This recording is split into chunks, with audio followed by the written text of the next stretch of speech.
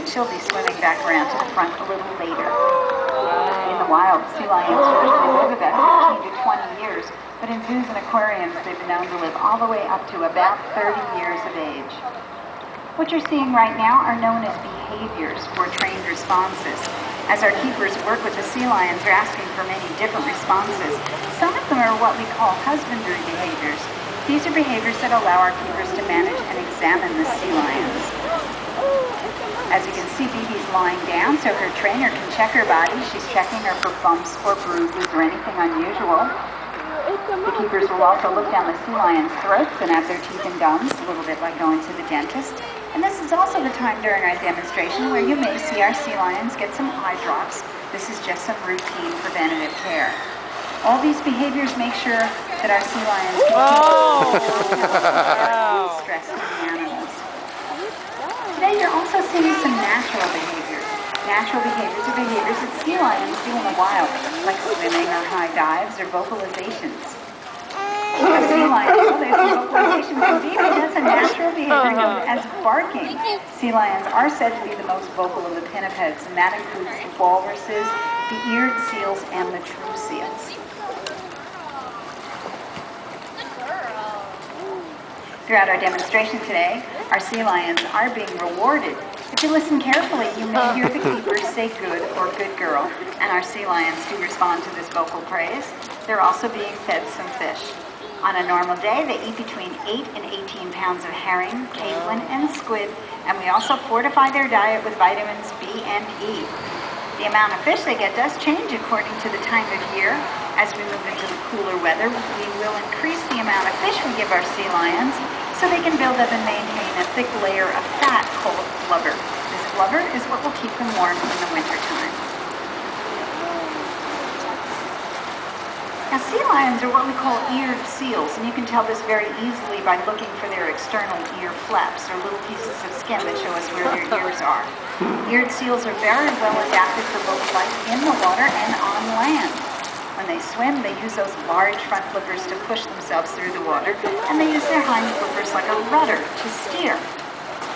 Now, Bibi's doing a natural behavior known as porpoising right now. This is where she jumps out of the water slightly as she moves along, not that big jump. This allows a sea lion to increase their speed and uses less energy than just swimming underwater, so they can go long distances this way in the wild. Sea lions can also move about very easily on land. If you take a look at Stella on your left, notice how large her flippers are, and she can also rotate her hind flippers forward so she can use all 4 flippers like feet, and can even support her whole body weight on her front flippers. On land, a sea lion can walk, run, or gallop very easily, and they can even reach speeds up to about 15 miles an hour in short bursts. And this is what really sets them apart from the true seal. True seals, like harbor seals, have smaller flippers and cannot rotate their hind flippers forward. So when a true seal comes out on land, they have to bounce themselves on their belly, kind of like a caterpillar. But eared seals, like sea lions and fur seals, do have a distinct advantage on land. Here at the zoo, we feed our sea lions 3 times a day. But in the wild, sea lions spend much of their day hunting.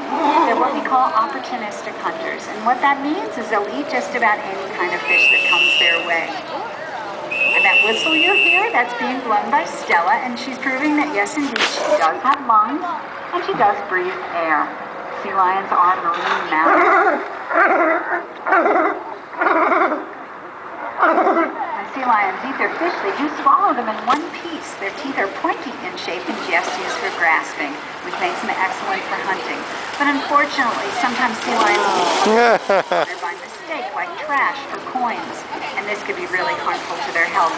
So one way that you can really help the marine mammals on our shores is by not throwing your trash on the ground, because eventually that trash may make its way into the storm drains and out to the beach, or here at the zoo, then make its way into our exhibit. There's another front flipper stand from Bibi. You can see how strong her flippers are and how good her balance is. Almost. There she goes.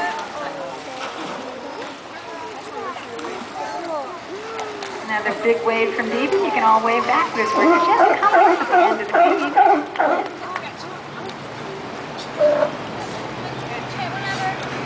The keepers will feed out that last fish. and show the sea lions that the feeding's over. How about a nice round of applause for our sea lions and their trainers for showing us some of their behaviors today. I'd like to thank everyone for coming to the zoo today. I hope you're all having a really good day. I want to wish you all a happy Halloween. If you have any questions about the sea lions or about our volunteer program, I'm right behind you. I'd be really happy to talk to you now. Thanks for coming, everybody.